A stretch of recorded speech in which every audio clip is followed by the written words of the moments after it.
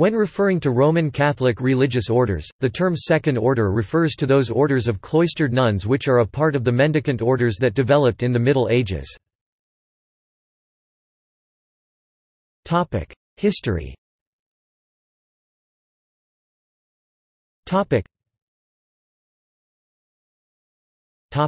Saint Dominic. In early 13th century, Saint Dominic Guzman was a canon regular at the Cathedral of Osma in Spain.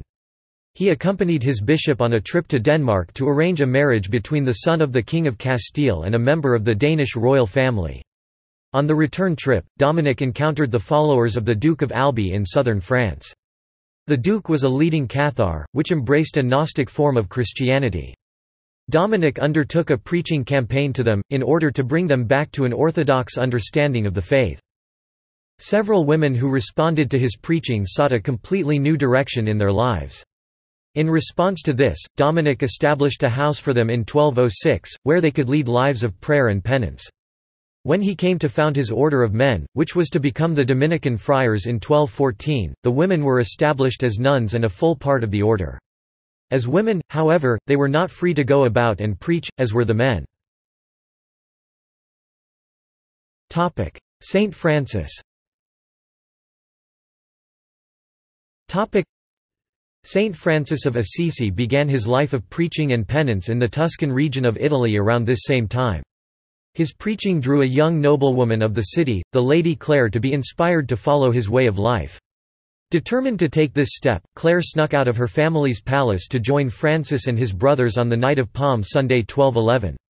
After receiving her commitment and giving her the Franciscan habit, Francis then entrusted Clare to the care of a nearby community of Benedictine nuns for her training in monastic life. The order that emerged from her commitment, originally called the Poor Ladies of Assisi, and now known as the Poor Clares, took a form of monastic life committed to a strict life of poverty. Later groups. As the various other groups of mendicant friars came into being, such as the Carmelites, Servites and Minims, they were accompanied by female branches which followed a monastic way of life. Groups of the laity were also incorporated into the movements. These later groups came to be called Third Orders. By comparison, the monastic women's orders came to be called the Second Orders. See also: